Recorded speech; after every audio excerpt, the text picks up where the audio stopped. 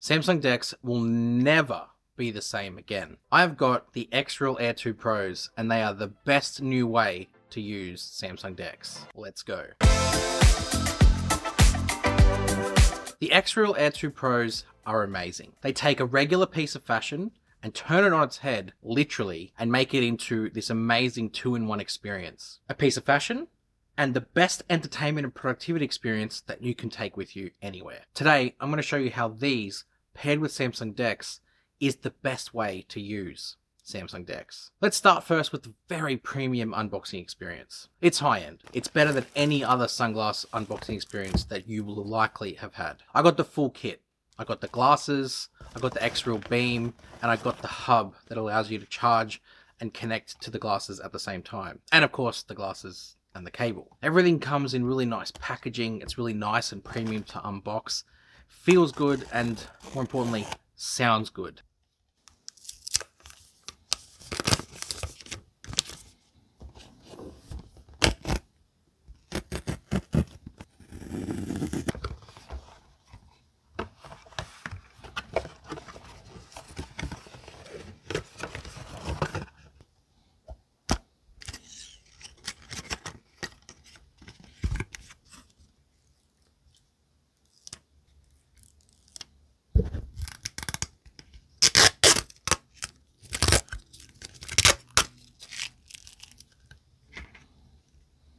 I love a good ASMR unboxing. Nice. The case that comes with the glasses has this really nice satisfying snap. Ooh. Now let's quickly cover the design. They are definitely bigger and bulkier than traditional sunglasses. You immediately notice that when you pick them up and when you have them on your head. Taking a look at them next to my normal Ray-Bans, and apologies for the condition of them, they're inconspicuous enough when you have them next to each other, but you obviously can still tell, you can see as it's compared to the Ray-Bans, that it is obviously bulkier and bigger. You don't get that sleek profile that sunglasses are normally known for, at least not Ray-Bans. They are though inconspicuous enough that I feel you could wear them in short bursts in public, walking to cafes, outdoors, and the general person won't look twice because you aren't looking ridiculous enough. Like you're not wearing a virtual reality headset. It is a pair of sunglasses, but not according to my wife. It looks so fake. They effectively just look like double stacked sunglasses from the front, and then when you look on the side, you can kind of see the tech that is kind of sitting inside there. Now there's a simple DeX setup that I can show you. It's basically you plug the included cable, which has this nice little angle on it to sort of fit the flow of the glasses. Nice touch. Straight into the end of the phone, and then it will launch DeX onto the screen. This is not the best way to do it. You have a fixed screen size and a fixed distance, and you cannot customize it. It is as you see it through the sunglasses. This is where the beam comes in. The beam, with its tiny little pocket size and a roughly 4,800 mAh battery inside it, can actually power a much more customizable Samsung DeX experience. It kind of looks like the bottom half of an old iPod, but with much more functionality. The entire operating system for the glasses actually sits on here, so when you plug this into the glasses on its own, you get greeted with the interface and the UI of what the glasses can actually do. You can run apps off here, like there's Netflix, which I thought was crazy that you have that built into the glasses and to the operating system.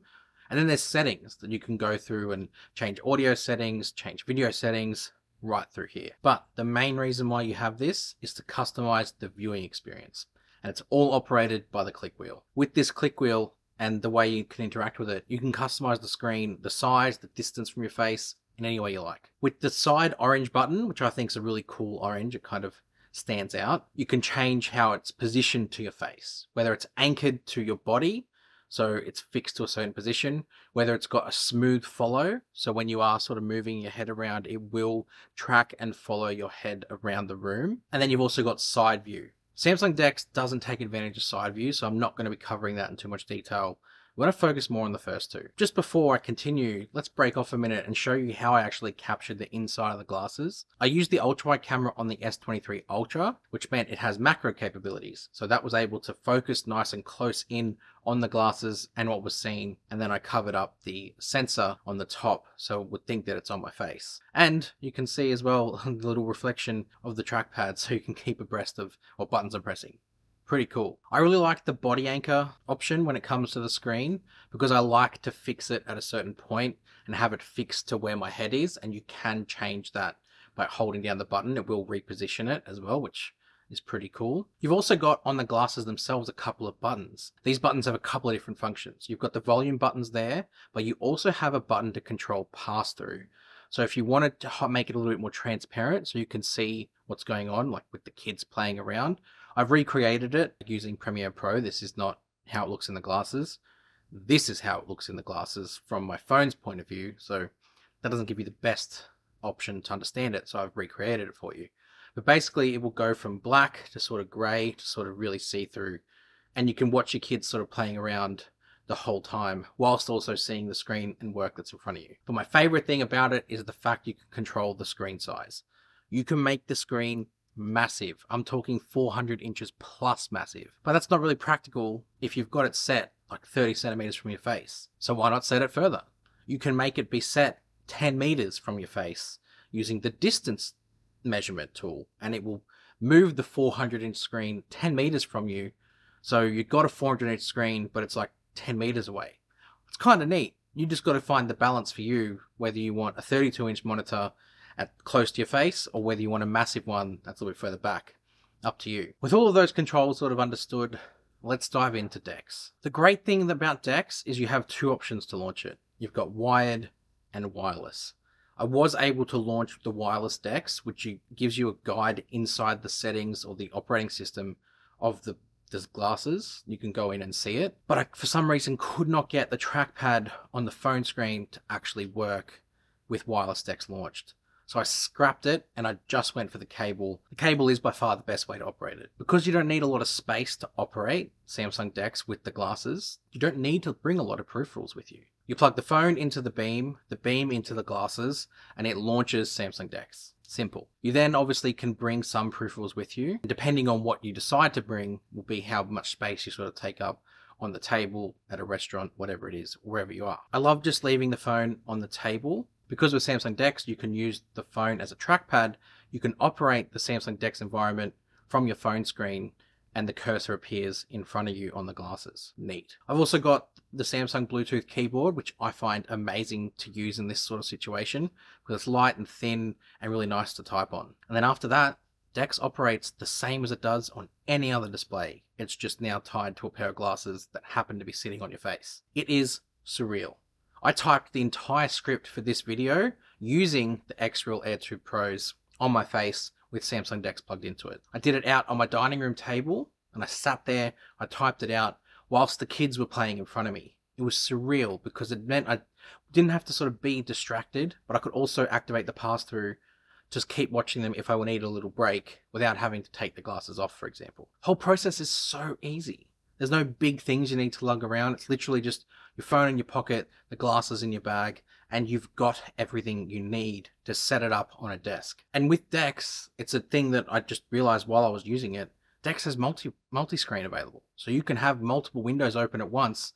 So I could be watching a YouTube video on one side and typing my notes on the other if I wanted to sort of break free with some entertainment attached to it too. So much faceted options here, and I really like the ability to do that and have it on my face.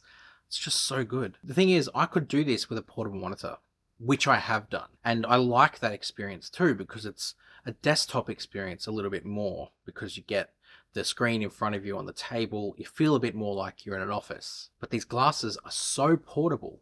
They take up no space in the environment that you're actually in. You can take them anywhere. I used them at the cafe. I went for breakfast with the family. Again, I wanted to get a little bit of work done, so I was able to use them in the cafe a little bit more inconspicuously than potentially bringing a laptop or a portable monitor. And it's the same peripherals. And you can pair it back less if you want, because you can use the keyboard on the phone, although with these on your face, it's a little bit harder to see. So I do recommend a Bluetooth keyboard for this use case. I actually did show them to someone at the cafe who asked what I was doing. And I said that, you know, I'm using these to look at a screen on my face, and she didn't want to be filmed, but she tried them and was amazed at the capability, blown away by it. So there's potential there for other people to be excited by this stuff too. As this video is going to go live, I will be overseas, and I absolutely used them on the plane on my flight over there. A lot of people would hold their phone or they'd use the tray.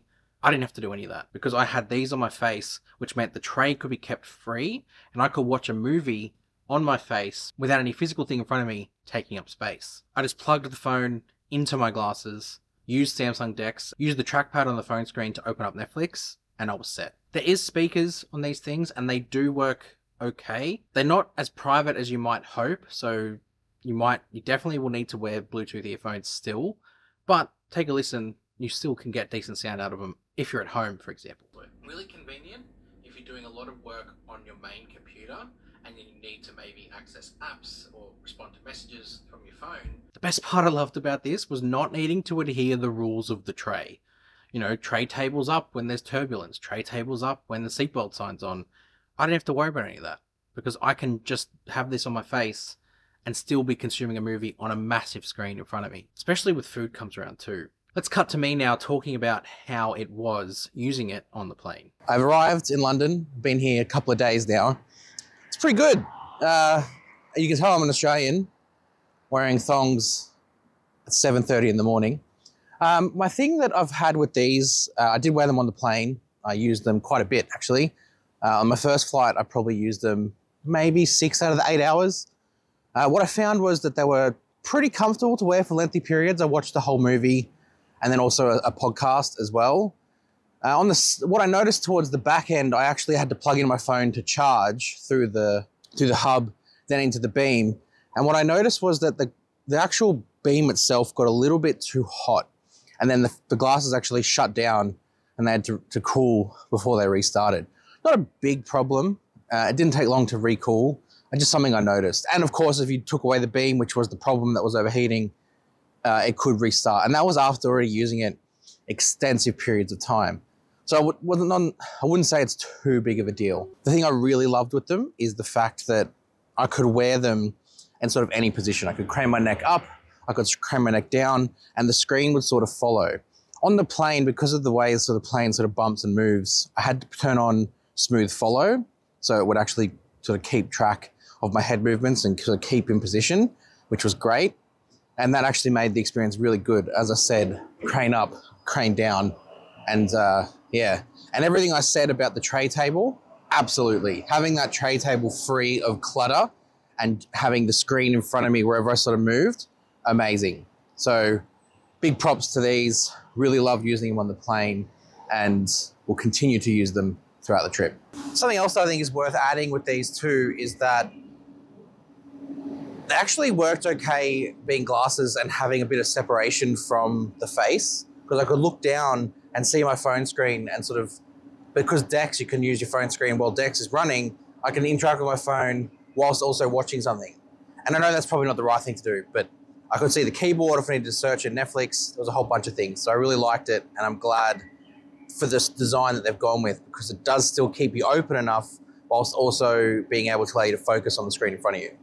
Good job. Thanks, me. Being overseas with this has actually been really good too. I've spent the first few days over in London and I've needed to finish this video. Even though I'm pitching this as a Samsung DeX solution, you can actually plug these in via USB-C to your computer. So you can get a big, large monitor in front of you without needing to take the big, large monitor with you. And I actually edited part of this video with the X-Real beams on, so it meant I'm not needing to occupy a lot of space in the room, nor distract a lot of people from taking up space in the room as well. The last and possible funnest part of this is gaming, and mobile gaming in particular. Especially when you have access to a Bluetooth controller. You see where I'm going. You connect the Bluetooth controller to the phone, and then you have Samsung DeX on your face, and then you launch the app or the game you want to play on DeX, and you have a full mobile game experience right in front of you. Games like Asphalt 9 or Call of Duty are amazing to use when you've got them strapped to your face, and it's just phenomenal. It's great to keep yourself occupied when